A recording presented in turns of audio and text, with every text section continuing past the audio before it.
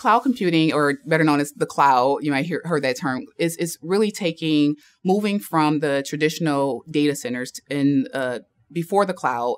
Basically, every company, all of their computer system was held within a data center, which actually is a physical building that of servers, that all the applications are run on servers and their physical hardware that the company maintains. So you had to have, data center employees, you had to have, 24/7 electricity and all these different things that went into run into the data center.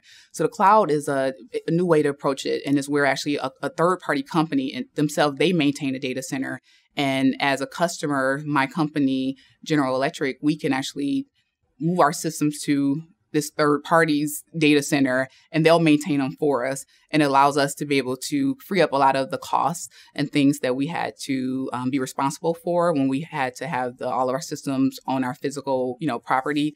But it also created opportunity for us to now be able to work with other companies to maybe leverage some of the applications that they may have built for their own employees, but now they're able to open it up to other, companies that might be able to use it as well. So it really just created a lot of opportunity, cost savings, as well as create a lot of opportunity to be able to leverage, some technology that we may not have been able to before.